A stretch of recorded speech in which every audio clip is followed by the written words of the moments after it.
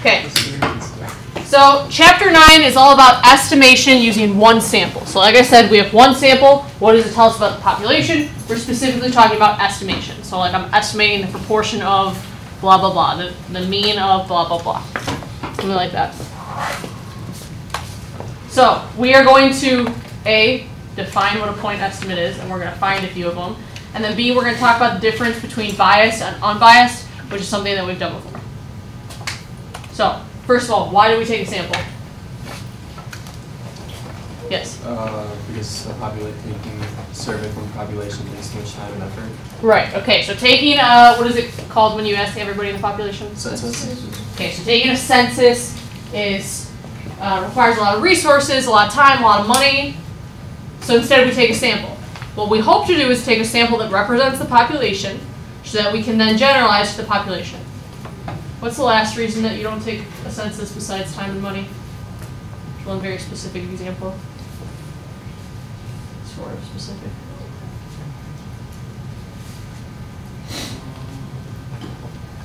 Best example is that it relates to cars. Oh, like destruction? Could be destructive, yeah. So like if you're doing crash tests, you're not going to take a census because that would mean that you crash every single car. But anyway, that's why we take a sample. We want to generalize to the population. That's the big point. Okay, so a point estimate is a single estimate of a population parameter. Single estimate of a population parameter. So X bar is a point estimate. S is a point estimate. P is a point estimate.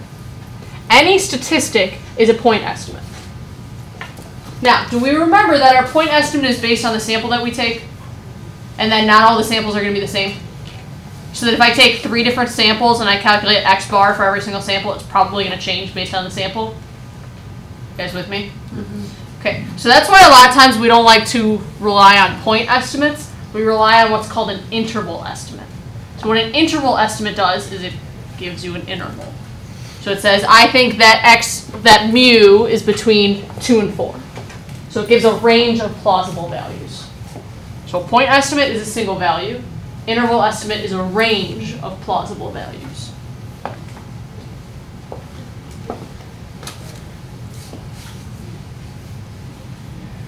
This we've talked about biased versus unbiased. A statistic is unbiased if you average all the statistics and you get the parameter. So what are the examples of unbiased that you should know? Which ones? The mean is unbiased. Median is unbiased. Variance is unbiased. You've named all measures for numeric data. What about categorical data? So if I look at what hair color you all have, what could I calculate with that? Proportion. Okay, so unbiased is proportion, mean, median, variance. So the way that this looks is if I took every single sample, let's say of size 5, and I calculated the sample proportion of people who have brown hair, and I averaged them, I would get the population proportion of people with brown hair. If I take all the samples of size 5 and I calculate the average age, and then I average all of those averages, I'm going to get the population mean age, that is. So this is back to sampling distribution. You got to look at every single sample the same size. If I average them, I'm going to get the population parameter. That's for unbiased. Biased, that's not the case. So if I calculate all the statistics and average them, I'm not going to get the population parameter. Which were the biased ones that I wanted you to know? Or any biased ones? Standard deviation. Standard deviation is biased. Maximum, minimum. Yeah. So the one, like I said, that I think is hard to remember is variance is unbiased, but standard deviation is biased. You don't need to know why they are, but you just need to be able to tell me which ones are biased or which ones are not. Okay. Do you guys know the difference between precision and accuracy? Yes. Okay. Do share. Alright, so precision is like if you're measuring, like measuring in millimeters versus centimeters is more precise. or millimeters instead of centimeters is like more precise, but accuracy is how close you are to actually getting it right. Yeah. I think the way most people learn precision and accuracy is by a dartboard. So this is precise, all near the same spot. This one's accurate, all near the center. That one's not accurate and it's not precise. So precise is like a measure of consistency. It's how close they are together. Accurate is how close you are to the correct answer.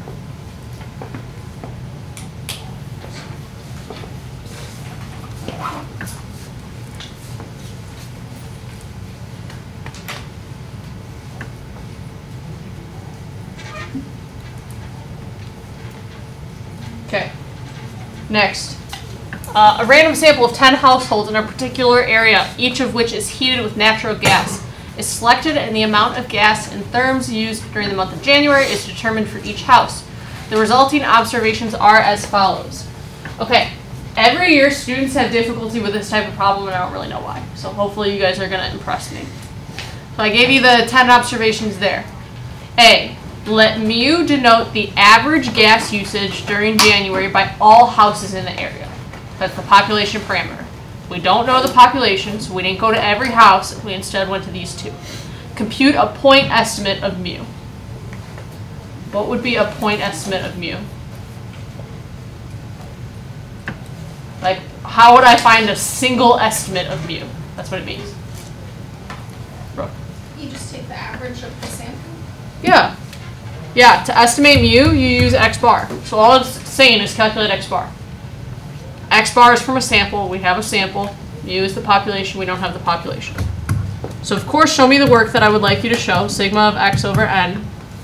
So I have 103 plus 156 plus dot dot dot. It's 99 all over 10. I didn't actually do this, so you guys need to do this now. In other words, take out a calculator and start adding. Or better yet, you might need that information for B and C, so maybe you put it in a list.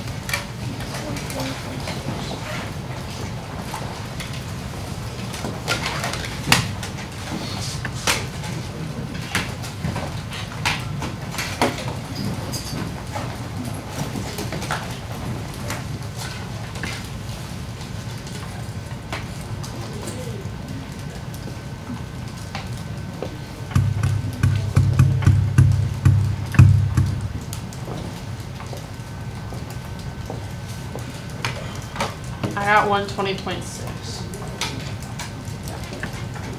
Okay.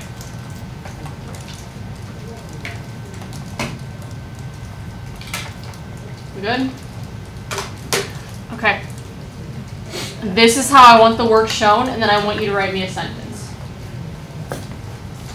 So I estimate the population mean usage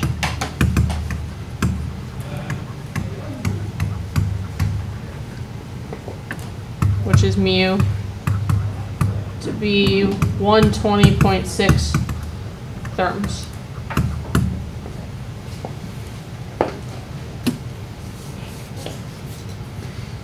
Here is where I'm going to be picky. You need to make sure that you show me the correct symbol. So mu does not belong here. X bar belongs here. This is a statistic based off of a sample. It's not mu. So you need to use X bar. You need to show me formula, substitution, answer, still with X bar. The population parameter, so the symbol that they're asking you to estimate, only comes up in your interpretation. I don't want to use anywhere else. But it needs to be clear to me that you calculated X bar and that you used that to estimate mu. Okay, B, calculate a point estimate of sigma. What is sigma? Standard deviation. Standard deviation. So population standard deviation. So what do you think we're going to use to estimate that? Sigma over square. What symbol? S. Yeah. Sample standard deviation. Okay, so this formula is sigma of x minus x bar squared all over n minus 1. That's s squared though, so you need the square root of all of that. X bar we already calculated as 120.6. We have 103 minus 120.6 squared plus dot dot dot. All of that over 10 minus 1. Okay, we are estimating sigma. In your calculator, when you do 1 bar stacks, you can look at S or sigma. S. Always S. Only one case where you use sigma, and that's when S is blank. So you gotta remember to use S. So I got the sample standard deviation to be 21.58. Somebody verify that? Awesome. Okay, remember, use the correct symbol. So we don't use sigma yet until we write our sentence. So I'm gonna say I estimate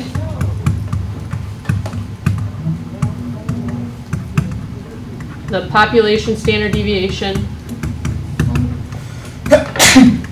Bless you. Bless you. Thank you.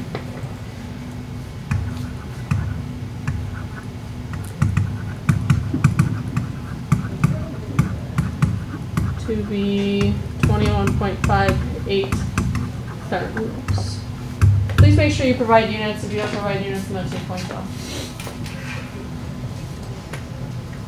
Lastly, estimate pi, the proportion of all houses that use at least 100 therms. So pi is population proportion, and then it says what statistic did you use? If we're estimating pi, what statistic are we going to use?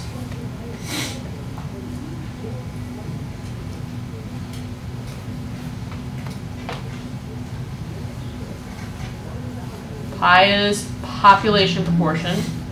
So logically, you're going to use sample proportion. What's the symbol for that? P. Yeah, you're going to use P. Okay, so I'm going to use sample proportion, which is P. Okay, based on our sample, what proportion of houses use at least 100 therms?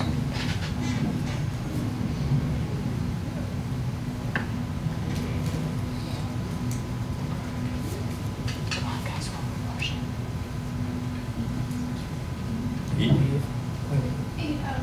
8 out of 10, 0.8? Yeah. Make sure you show the 8 out of 10, and then show me that that equals 0.8. And then I ran out of room, but you, of course, would write, I estimate the population proportion of all houses that use at least 100 therms, parentheses, pi, to be 0.8.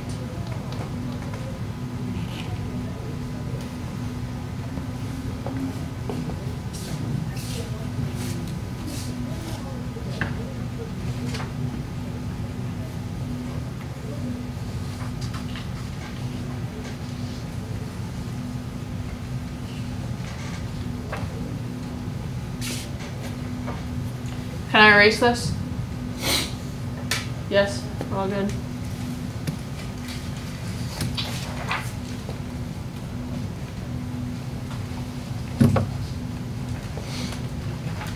Okay, so we defined a point estimate. We found a few point estimates.